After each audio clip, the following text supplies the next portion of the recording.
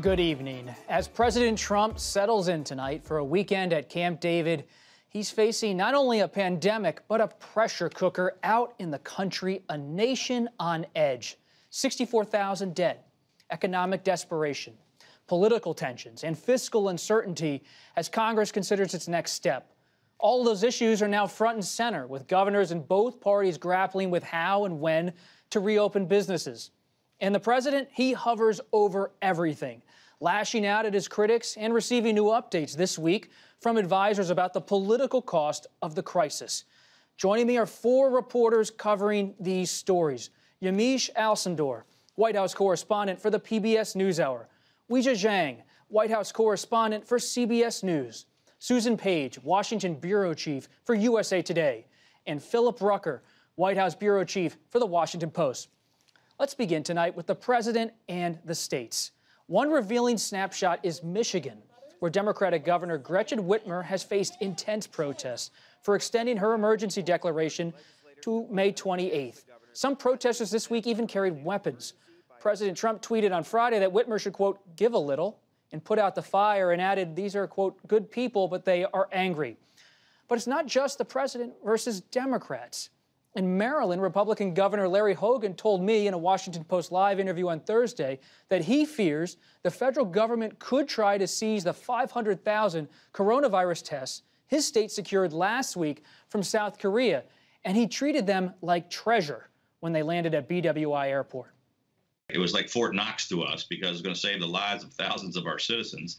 The National Guard protecting tests. Is the National Guard in Maryland still protecting those tests? They are. The National Guard and the state police are both guarding these tests at an undisclosed location. So amid the scattered reopening plans and the protests and the alarm about testing, federal health officials have warned governors to not go too far, too fast. They know their states. The mayors know their cities.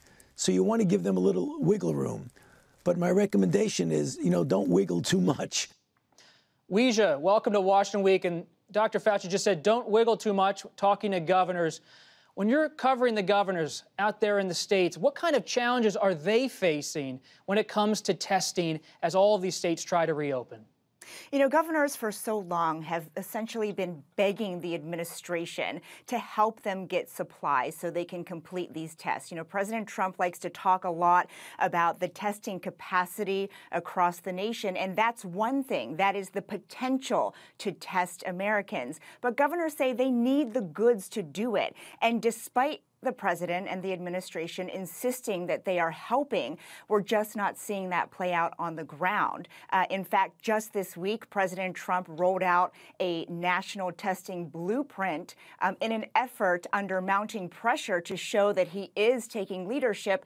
But when you really look at this blueprint, Bob, it just shows a list of suggestions for the states. So the big question still remains why he is not using his full power to procure these pieces of equipment that are so critical for testing. And I think it's not just the states, but, just today we're talking about the Capitol physician saying he doesn't have enough tests for lawmakers returning on Monday. And I think that's a really telling story of where we are with testing and how sorely we are still lacking. And Phil, you hear it from every governor, Governor Hogan, Governor Pritzker. They say they may have tests, but they don't have the swabs. So help me understand the president's confrontation with Governor Whitmer, with other governors. What behind the scenes is driving that strategy and those attacks? Well, a big part of it, Bob, is simple politics. We're in a campaign year, of course. The president's going to be standing for re-election in November, a short time away. And he's trying to shirk responsibility, shirk blame for any of the failings in the United States response to the coronavirus pandemic. Central, as we just pointed out, is the testing failures, the struggle to get mass testing around this country. The governors don't have the swabs that they need.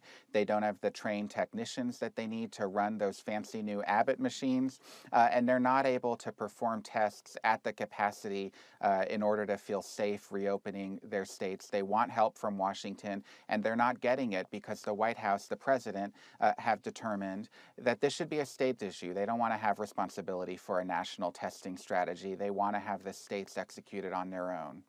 Yamiche, are we seeing a red state, blue state divide? You look at some of these states like Texas and Georgia with Republican governors moving swiftly to reopen, Democratic governors like Governor Whitmer facing protests.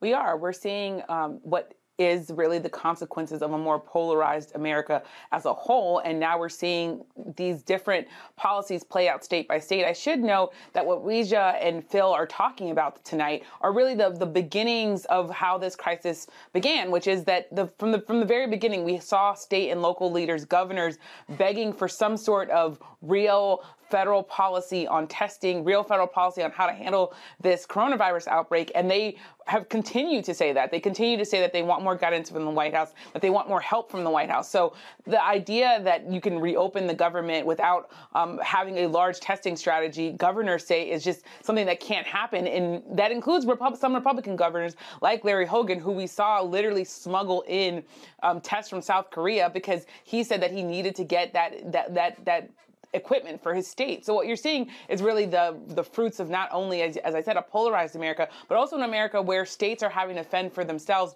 because the White House has said that they don't want to be part of this national testing strategy because they say it's a local issue. Of course, we have to, I think, continue to talk about the fact that the president said more than a month ago now that anyone who wants a test could get a test, and that wasn't true then, and it's not true now.